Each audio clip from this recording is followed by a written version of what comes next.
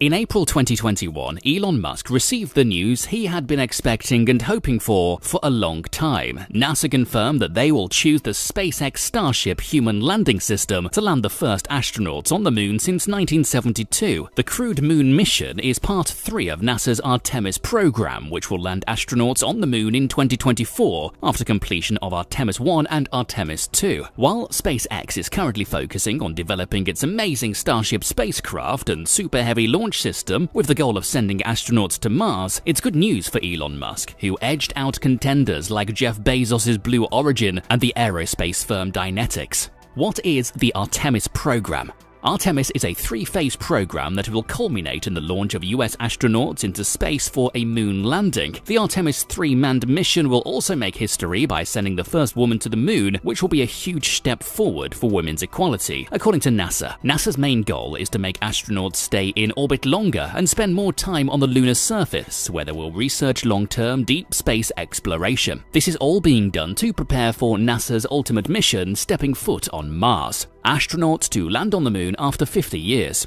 For the manned moon mission, NASA will use its incredible space launch rocket and Orion spacecraft, including a lunar lander. SpaceX has developed a variant of their pet project, and the Starship space system will finally be pressed into service. The Artemis program will mark NASA's return to the lunar surface after 50 years for scientific discovery, economic benefits, and to inspire a new generation. From now until 2024, the Artemis program will fine-tune precision landing technology and develop new mobility capabilities to enable exploration of new regions of the moon. Artemis consists of 3 phases: Artemis 1, 2, and 3. In Artemis 1, NASA will send an Orion spacecraft in retrograde orbit around the moon for 6 days. The entire mission will consist of 25.5 days, during which NASA will study and certify the Orion spacecraft is fit for a manned test mission called Artemis 2. In Artemis 2, NASA will launch the Orion spacecraft and the Space Launch System that will carry 4 astronauts around the moon in September of 2023. The week-long mission will perform a lunar flyby and then return to Earth. The mission will take 21 days. While in high Earth orbit, the crew will conduct several tests, like studying the life support systems that will aid in NASA's understanding of the requirements necessary for deep space exploration. Artemis 3's is Destination the Moon. Artemis 3 will be the final stage in the Artemis program. 4 astronauts will take on the lunar mission, including a female astronaut who is set to become the first woman to walk on the moon. While Orion will take 4 astronauts into space, 2 will board SpaceX's moon lander or human landing system to land on the moon's surface, where they will stay for around a week. Once the astronauts land on the moon, they will build a habitat, test new power sources, conduct spacewalks, look for power and ice samples, perform scientific experiments, and position equipment on the moon's surface. This will include unpressurized remote-controlled lunar rovers that can be used for astronauts for spacewalks. The extensive program will help prepare for NASA's ultimate goal, which is the exploration of Mars. After a week, the lander will again take the astronauts back to the Orion, and they will return back to Earth. The Starship is a giant compared to the lunar lander of 1969. When Neil Armstrong and Buzz Aldrin landed on the moon in 1969, they did so on a lunar vehicle that stood only 7 meters tall. In comparison, SpaceX's moon lander, which is a variant of the company's amazing Starship spacecraft called Starship HLS, measures a gigantic 50 meters from nose cone to landing legs. It literally dwarfs the 1969 vehicle and is packed with sophisticated technology.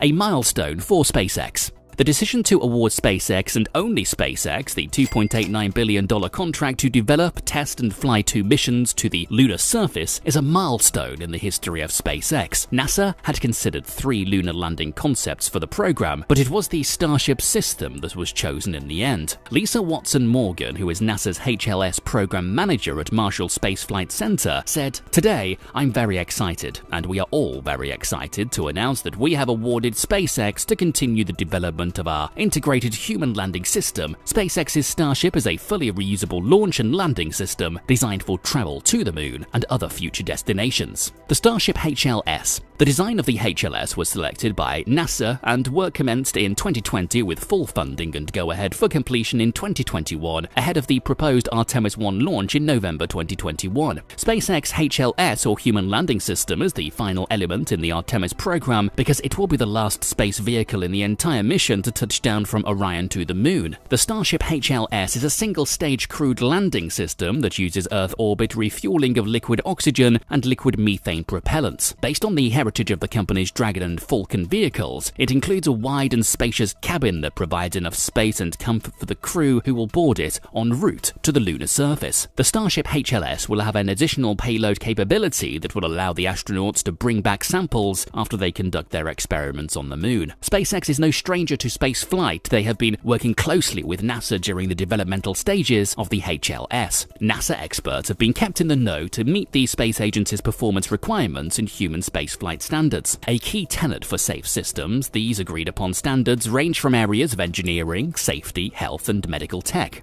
SpaceX has sent astronauts to the ISS. SpaceX and NASA have had a working relationship in the recent past. In April, SpaceX's Falcon 9 rocket carried the company's Crew Dragon spacecraft with NASA astronauts Shane Kimbrough and Megan MacArthur. Also on board were astronaut Thomas Pesquet of the European Space Agency and Japanese astronaut Akihiko Hoshide. The Falcon 9 was launched from the Kennedy Space Center and ferried the astronauts on a 24-hour flight to the International Space Station. Perhaps what made NASA choose the Starship HLS is the ability of the space vehicle to be reused. Moreover, the company's goals are in line with NASA's plan to land astronauts on Mars. The Starship system itself is a gigantic space vehicle that hopes to fulfill Elon Musk's vision of taking dozens of people to Mars for a 6-month voyage. For now, though, the destination is the Moon, and Musk is more than happy to see his work bear fruit.